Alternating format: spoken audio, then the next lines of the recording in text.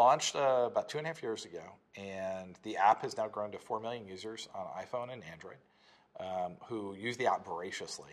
We have an extraordinarily high active user base. Our users have saved over 100 million coupons in that period, about 2 years, and saved in terms of dollars, well over $200 million. And our typical active user saves about 15 coupons a month and redeems 3. And that translates, since it's only retailer coupons, right? These aren't grocery manufacturer coupons, but the retailer coupons, these tend to save a lot of money. So our typical active user saves about $40 a month. We've built a great business for the retailers in being able to target our users, so we can actually deliver really efficiently coupons to people based on what they've engaged with historically. And so we can target people based on their location and based on their behavior, like their past couponing behaviors. So like, for example, if you're an Aeropostale customer, next time you're near an Aeropostale, chances are we'll hit you up with a 20% off coupon. Likewise, if you've maybe shopped at one of the craft stores, you're in the crafting category, next time you go near a Joann's, we'll send you a coupon. And we found that combination of behavioral targeting and location targeting, we can get conversion rates above 20%.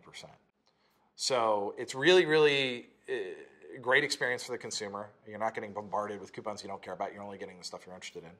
And for the retailers, it's like conversion rates they've never seen before. On average, our conversion rates are, they're not quite that high. They're not always in the 20% range, but on average, across the board, it's about a 5% conversion rate and about a 50x return on ad spend that our retailers get. And so as a result, we signed up a lot of retailers. We have, you can see some of them on our wall back of me, but we have 50 retailers, including Bed Bath & Beyond, Party City, Toys R Us, Joann's, and Rite Aid, and many others.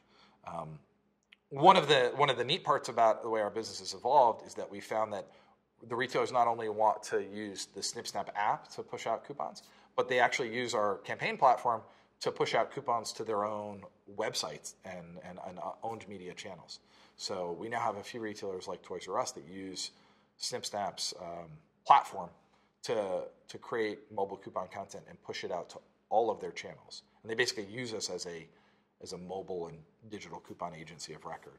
So from a dollars and cents standpoint, that has meant that we're generating a good amount of money now. We've been profitable since this summer, and we're in the fourth quarter we were doing 40% margins. So we got a great little business going here, and I'm really excited to turn it into a really big business. We're just growing the number of users and growing the number of retailers that use our platform. So on the user acquisition side, our plan is to get to 10 million users next year. Marketing apps is kind of tricky. You can certainly get, if Apple features you can get a good chunk of users just for free. But for most apps, eventually you get to a point where you need to start doing paid marketing.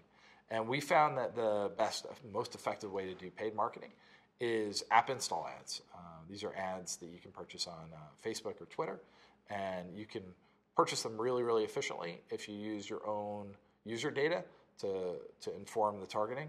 So we basically take information about our SnipSnap users, the best, most valuable users of our app, and we're able to target people that look like that on Facebook and Twitter and other paid ad channels. And so we've been able to get our user acquisition costs down really low. It's about a 30-cent cost per install for SnipSnap, which is a number we're proud of. And that's a really efficient way to scale our user base.